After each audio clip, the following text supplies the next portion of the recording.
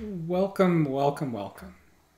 In this video, we're going to discuss the midterm practice. So this is going to be a walkthrough of one example of some random questions that this midterm practice can generate. So it will be different for every time that we try this practice set. So let's see what we're up against. The first problem is on the coin weighing theorems. There's two parts. The first part says that the coin that's counterfeit is slightly heavier, and the next time around we're told that it's slightly heavier or possibly slightly lighter. So there was two different parts to this theorem. So starting with part A, what we're interested in is powers of 3. So if you have 3 to the power 3, let's just start there, the maximum number of coins you could deal with 3 weighings, because 3 is in the power, is 27. So we'll certainly need 4 weighings, and the maximum number of coins that we could find the counterfeit among with 4 weighings would be 3 to the power 4, which is 81. And the maximum number of weighings that we can find with 5 weighings would be 81 multiplied by 3, which is 243. So we're going to need that 6th weighing to identify our counterfeit coin. So the answer here is 6. All right, let's work on part B to this problem. So this time we're given 219 coins, and our counterfeit could be either heavier or lighter. So the coin weighing theorem also applies in this case, just the formula is slightly different. This time we take our power of 3, we divide by 2, and we round down to get our threshold. So if we're searching for 219, I might start with maybe 3 to the power 5, so 243. And I'm going to take that number and I'm going to divide by 2 and round down. So out of that, I get 121. All right, so what does the 121 mean? It means that when we have 5 weighings, in the case of part B, we can deal with up to 121 coins, but we need 219. So let's try this process one more time. So my next power of 3, 3 to the power 6, so 3 to the power 6 divided by 2 and then rounded down would give me 729 divided by 2 and rounded down. So that number is 364. So when I have 6 weighings, I can deal with up to that many coins, so I can certainly deal with 219. So my answer for part B is also 6, but for a very different reason than the first 6 that we got. All right, let's move on to the next problem. So question 2. Here we're given a power, and we're supposed to find the remainder when we divide by 11. So the first thing that you want to do is take the 37 and reduce it in mod 11. So then we're taking smaller powers. So 37 minus 33 gives me 4 in mod 11. And now I want to search for a pattern with powers of 4. So let's give this a try. So if I have 4 to the power 0, I get 1. 4 to the power 1, I just get 4 back. So my search is on. I'm searching for a repeated number with either 1 or 4. So if I keep going, I get 16. And in mod 11, 16 will reduce to 5. So 4 to the power 3, I'll do 4 times 5, and that will give me 20. So in mod 11, this time around, I get 9. So on my next step, once again, we'll multiply by 4. So 4 to the power 4, 9 times 4 is 36. And if I reduce 36 in mod 11, subtracting 33, I would get 3 out of the deal. Okay, so 4 to the power of 5 would be 4 times 3, which is 12, which gives me 1. So I've found the repeated number that I'm very excited about. So 1 appeared there and 1 appeared again. So when I multiply by 4, I'm going to get the same pattern of 4, 5, 9, 3, 1, 4, 5, 9, 3, over and over and over. So I want to figure out what happens when I go up to the power 169. So if we go all the way up to 169, this pattern is repeating in a cycle of 5. I actually want to reduce 169 in mod 5. So I get 4. And let's be very careful on our page here what congruent symbol applies to which mod. So I'm going to write mod 11 at the end of this work that came over here, and then I'm going to write mod 5 at the end of the previous congruence that I just wrote down. Okay, so now I'm searching for the part of my pattern. So my pattern is 1, 4, 5, 9, 3. The part of my pattern that corresponds to powers that are 4 mod 5. So which power is 4 mod 5? So that 4 tells me to correspond right there. So my answer is 3 to this problem. All right, problem number 3. So this problem says that 37 pigeons each choose one of 5 pigeonholes to fly into. So we have our 37 pigeons and they are choosing 5 holes.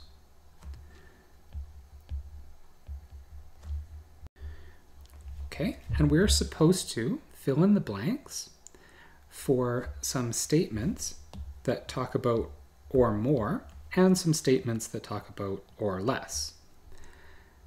So the first thing that we're going to start off by doing is using our trusty old pigeonhole principle. So that says if we take the number of pigeons, which is 37, and we divide them up by the number of holes, so the average pigeon per hole, if we take that amount, that average, and we round it up, we get a number out of the deal. In this case, our number is 8, and what we can conclude with that number 8 is that one hole must have 8 or more pigeons. So let's just say it's the first hole, just to give a nice little picture. So we'll say that represents 8 or more. So this means that the rest of the holes, so all 4 of these holes, they must have the other pigeons. So there's 29 or less pigeons that decide to go into those holes. But now the nice thing is we can use the pigeonhole principle all over again in the same manner that we just did and make a similar conclusion. We can now think of 29 pigeons being distributed into 4 holes, and we'll think about the or less statement that would come out of the deal. So 29 over 4 rounded up, this expression gives me 21. So that tells me that out of the 3 holes that are remaining down here, that there is 21 or less pigeons. And finally, we can get a conclusion that if there's 21 or less down in those 3, then up here in the remaining 2 holes, the rest of them must exist. So it's 16 or more. So these provide our answers. So one of the holes has 8 or more pigeons. 2 of the 5 holes have a combined total of 16 or more pigeons. 4 of the 5 holes have 29 or less, and 3 of the 5 have 21 or less. Now, there is one more thing that we should verify. The question also wants us to make sure that the numbers that we plugged in up top here are the largest possible, and the numbers that we plugged in down here are the smallest possible. So one way to view this is to distribute the pigeons among the holes evenly. So you'd get like 8, 8, and then a 7, and then a 7. So you can see that this number here is the largest that we can possibly write. We can't write 9 there because it may not be the case that 9 pigeons flew into one of the holes. But we can verify by the pigeonhole principle that this statement here is indeed correct, that we can guarantee one of the holes has 8 or more.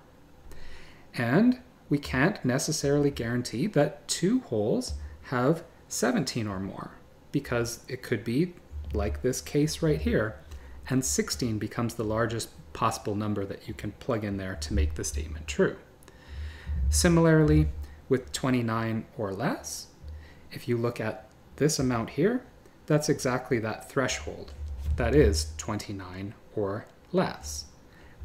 And we can't put a number that's any smaller in there, because then there is an example, a counterexample, where you'd have a case where no combination of 4 holes has 28 or less.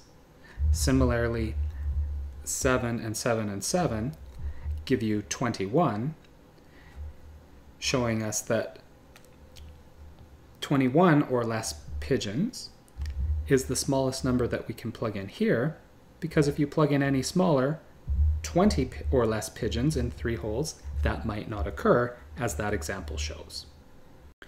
So all of that said, for the last minute or so, we can kind of trust that the pigeonhole principle is giving us the threshold number anyway. It's giving us the largest possible numbers that we can plug in for the or more statements, and the smallest possible numbers that we can plug in for the or less statements anyway. All right, let's take a look at the next problem. All right, so this problem is called difference of 10. So true or false, in every way of selecting 21 different integers from 1 to 32, there exists 2 integers that differ by 10. So here we would like to use the pigeonhole principle once again, and we're going to start by writing down some differences of 10. So we can have 1 and 11, and we could have 2 and 12, we could have 3 and 13, 4 and 14, on and on and on. Eventually, maybe we'll get 10 and 20. And then, once we hit the number 21, well, that will match up with a difference of 11 as well. So numbers that are side by side are representing differences of 10. So continue on, we'd have 22 and 23, 24 and 30, and then 31 and 32. So if we think of these as our pigeonholes, where each row represents one hole, we can see that out of 21, we must have 3 pigeons landing in the same hole. So if these pigeons land down here in a hole of size 3, we definitely have 3 numbers that give us at least one pair that differs by 10. If the numbers land up here, even if you're getting 3 numbers, it doesn't really matter which choice you make. No matter what, if you chose those ones, these ones would be side by side. If you chose these 3 here, then you have 2 choices for numbers that are side by side. No matter how you spread out the numbers, 3 numbers out of 4, you're going to get 2 that are side by side, representing a difference of 10. So the answer to the problem is true. All right, let's take a look at the next problem. So question 5 gives us the game of nim. So in this game, we're given rows. You can take whatever you want from a given row, and your objective is to pick up the last counter. As long as you're just taking an amount from one row at a time, players alternate in this way. So there's a nim sum to a game of nim. So we're going to find that right now. So if we take 8 and we nim sum it with 12, and we nim sum it with 3, and we nim sum it with 5. The idea is to take these numbers and write them out as powers of 2. 8 is all set already. 12 is 8 plus 4. 3 can be written as 2 plus 1, and 5 can be written as 4 plus 1. So these are all now powers of 2. We cross out any pairs that we see. Pairs come 2 at a time. So what's left over happens to be 2. Our nim sum is 2. So which player can always win this game? Well, anytime you have a non-zero nim sum, the first player can win. And in how many different ways can that first player win? So what you want to do is search for the largest power in the nim sum, the largest power of 2 in the nim sum, which is 2 to the power 1 in our case. This number right here is just 2. So the largest power in the number 2 is 2. And then you search through all of your rows and you search for how many times does the number 2 appear. Well, it appears once. So this means that there is one way to follow a winning strategy. That would be on the row that contains the number 3. Row 3 happens to contain 3 counters.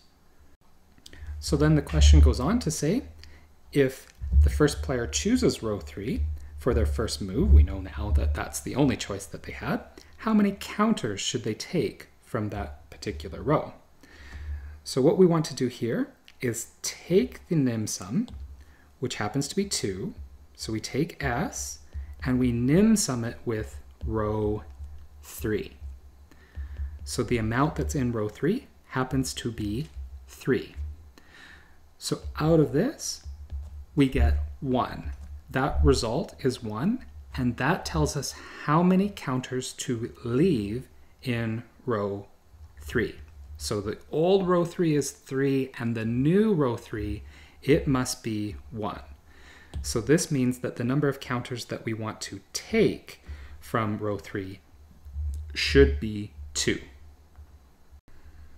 All right, next problem.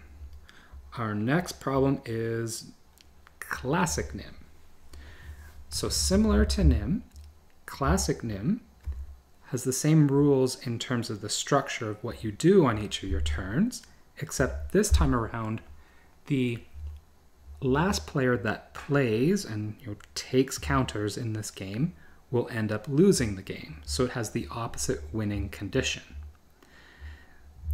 It turns out that classic nim and regular nim have the same winning strategy, except when you get down to a case like it's shown right in front of us here, where we have just one big row.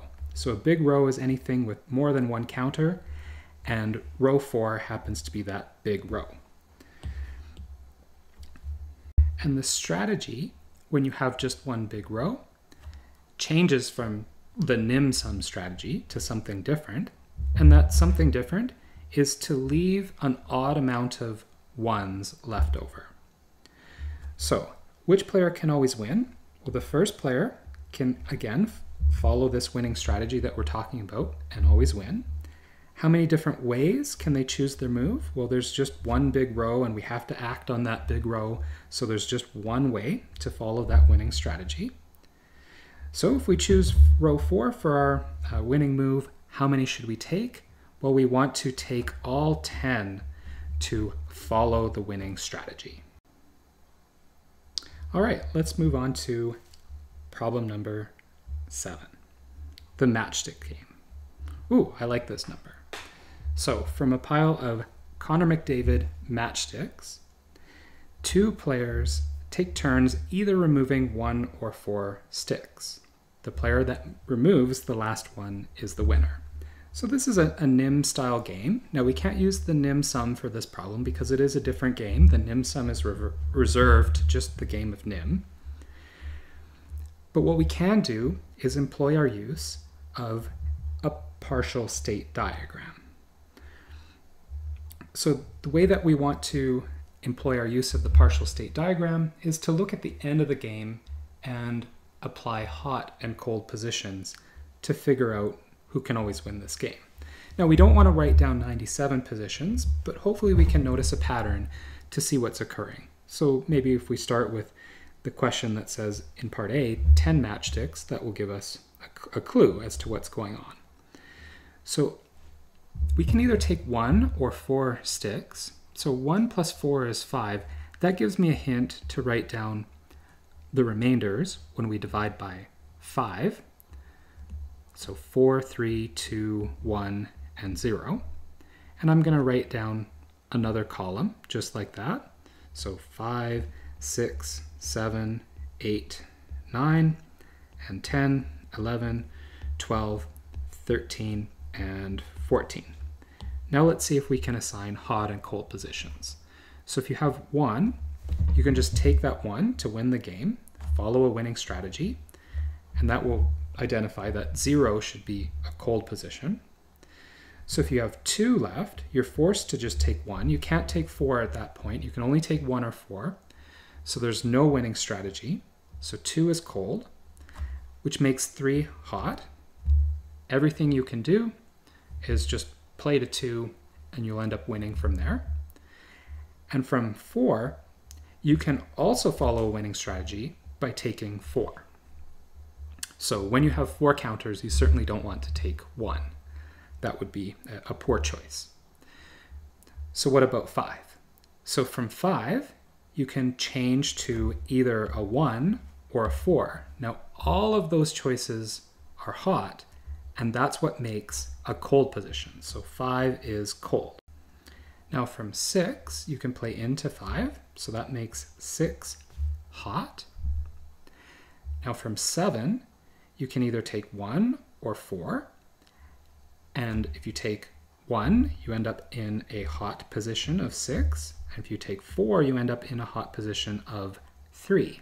So every way of playing out of 7 is hot, and that makes 7 cold, which in turn makes 8 hot because you can play into 7, and 9 has been sort of known to be hot this whole time because you could play into 5. So 9 is a hot position. And similarly, we get 10 being cold. You can either play to 6 or 9. Both of those are hot.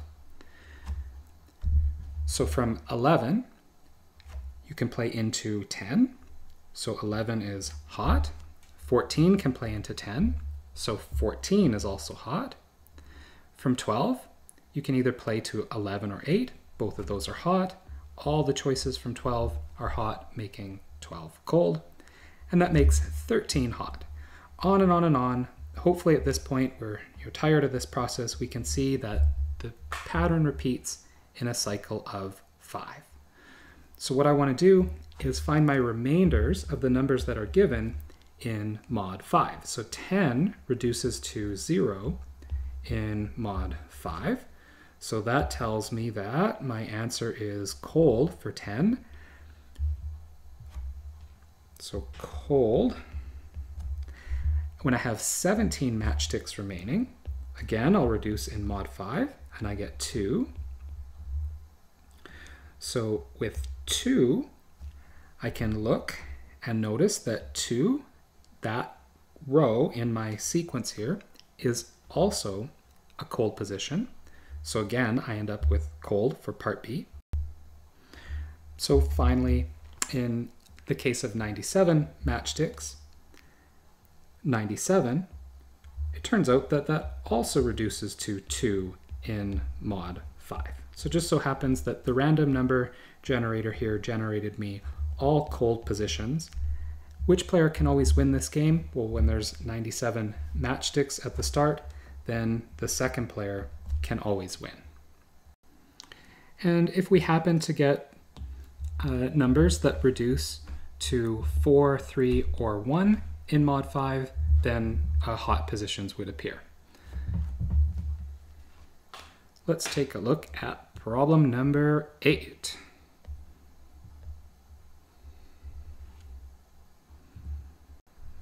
All right, in the next problem, we are discussing the ISBN 10.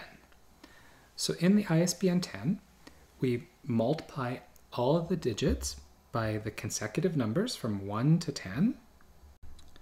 Okay, so there's my pairing of the coefficients to multiply by. And we want to make sure that when you add up all of these numbers, multiply by the coefficients, you always get 0 in mod 11. So let's write down our congruence. We have y multiplied by 10 plus 2 multiplied by 9, so 18, and then plus 3 multiplied by 8, so 24, and then 7 multiplied by 4, so 28, and then 6 multiplied by 5, which is 30. And then maybe something kind of nice happens here with these numbers. We're noticing that they kind of pair up, the 2 and then the 9 and the 3 and the 8, the 4 and the 7, 5 and the 6. They all pair up. So how about we take everything that we just wrote down and multiply by 2 to save us the next 4 steps. And then there will be a plus 4 times 1 on the end. These numbers that we just wrote down should all add up to 0 in mod 11. So let's reduce in mod 11. So nothing we can do with the 10y at the moment. Let's reduce 18. 18 is 4 less than 22, so minus 4. 24 is 2 more than 22. 28 is 6 more than 22. And 30 is 3 less than 33. Okay, so everything inside of the brackets boils down to 8 minus 7, which is just 1. So we have 10y plus 2 times 1 plus 4, which is plus 6. And if we want to solve this for 0 in mod 11, we'll move the 6 to the other side. So we get minus 6. And we can also write 10 as minus 1. So we'll write minus y instead of 10y. And then finally, y would be congruent to 6 by multiplying both sides by minus 1. So mod 11 is the congruence that we were solving this one in. So the missing digit y happens to be 6 this time around. Now maybe a beware before we move on to the next problem. In this particular case, 10 changed into minus 1. So the inverse of 10 was 10 itself, because the inverse of minus 1 is minus 1. In a different case, you might have to find the inverse of this number, and it might not be quite as clear as just changing it into minus 1. The random numbers just led us to this particular case this time around. Okay, question 9, the campers problem. So this one should look familiar. The problem is worded very similar to something you may have seen before. The counselor is trying to find the camp, but has campers with them that might be lying. So this particular version of the problem says that 11 of them sometimes lie. So what is the smallest number of campers that could be with the counselor if there's these 3 paths to explore, because the counselor will explore one of them, if 11 of them sometimes lie? So the good news is we can go to a result that we've already discussed with this problem. That result said that 3n plus 2 is the minimum number of campers that you need when n of them sometimes lie. So 3 times 11 plus 2 will give us 33 plus 2, so 35 in total. And reviewing the campers problem in how we actually send the campers down the individual paths. Once the counselor checks a path, there's 3 paths remaining, and the idea is to divide these campers up evenly among the remaining paths. So we're supposed to report our answers so that path 1 is bigger than or equal to path 2 and bigger than or equal to path 3. So we should write 12 and 12 and 11. Okay, so there's one last problem that's been generated for us here. The secret number problem. It reads, I'm thinking of an integer from 0 to 15. You may ask me to write that digit in binary. I will use 4 digits to write out that number in binary, and then ask the following 7 questions. My answer is given below. However, I may have lied once. Which question, if any, was answered with a lie? What number am I thinking of in binary, and what number am I thinking of in decimal? So that's thinking of without the lie. I'm thinking of an actual number, but I might lie to you, is what the secret number person is saying. So the idea behind this type of problem is to use the Hamming code. So let's write down our format of our Hamming code. So the rightmost digit in binary is a 1. Yes. So that is corresponding to question 1. And then the next digit is a no, corresponding to 0, and then no again. So corresponding questions written above are, and then we'll write in the check digits for our Hamming code. So A, B, and C will represent the columns for our check digits, and corresponding to question 5, 6, and 7. So question 5 said, yes, there's an odd number of 1s in the second, third, and fourth position. So second goes right there, third is right there, and fourth is right there. Question 6, no, there is not an odd number of 1s in the first, third, and fourth positions. And finally, question 7, no, there is not an odd number of 1s in the first, second, and fourth positions. Now that we have this set up, we can follow the correction for the Hamming code. So that tells us that we should have an odd number of 1s underneath all of the letters. So underneath the A, we have 1, 1. So the A's are problematic. There's some problem, some kind of lie underneath the A's. Under the B's, if we check, we have 1, 1, 1 underneath the B's.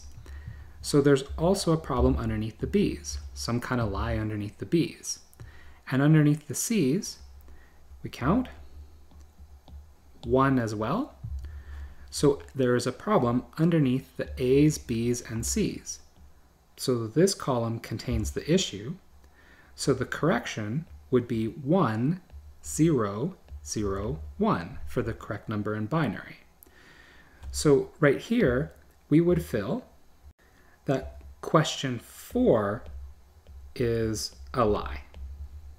The 4-digit number in binary that we're thinking of is 1, 0, 0, 1, and the integer that corresponds to that in decimal would be 8 plus 0 plus 0 plus 1, so it's the number 9.